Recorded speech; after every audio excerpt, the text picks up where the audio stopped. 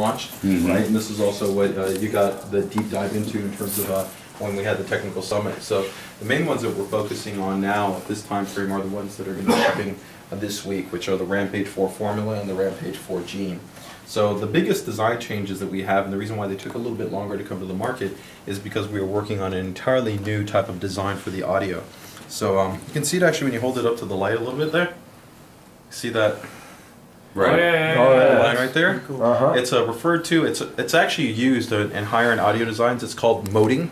So we actually have a moat PCB design. So this actual portion of the board is an entirely independent PCB layer from the entire rest of the board. So what we've actually done here is separated this, the pre-peg layer, the VL layer, all that stuff is independent. And the main reason why is, of course, when you overclock the board or you add more GPUs, you add a lot of horizontal interference can flow into that. And so our big focus was not necessarily to add a different codec and a different design. It's still the same exact Realtek codec underneath there, but what we wanted to do is achieve maximum specification. So if it's actually rated for 110 TB, our goal was to get it to perform at 100% of its rated spec. So we don't want it to be affected by anything else. So we went ahead and we added that design. We also added this specialized 1500 UF cap.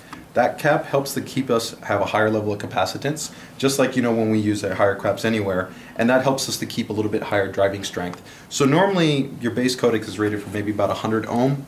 With that type of design, we're getting closer to about 150 ohm. So it's very similar to kind of our Zoner DG.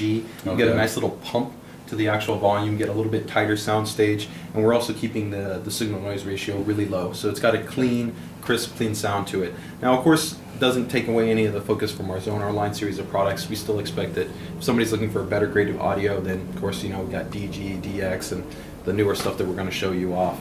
Otherwise, the other rest of the key technologies that we have introduced there are very much similar. There's no big changes in terms of any new feature set.